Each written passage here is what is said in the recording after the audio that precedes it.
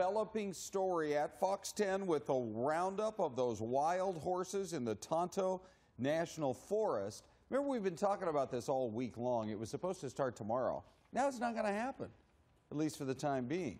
The federal government is postponing the roundup after a big public outcry and even protests like that.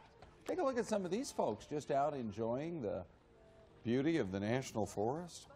So here's what's going on. The government has decided that they will step back, at least for the time being, and the Forest Service was going to round the horses up at the Salt River, auction them off. Animal advocates protested and filed lawsuits to keep it from happening.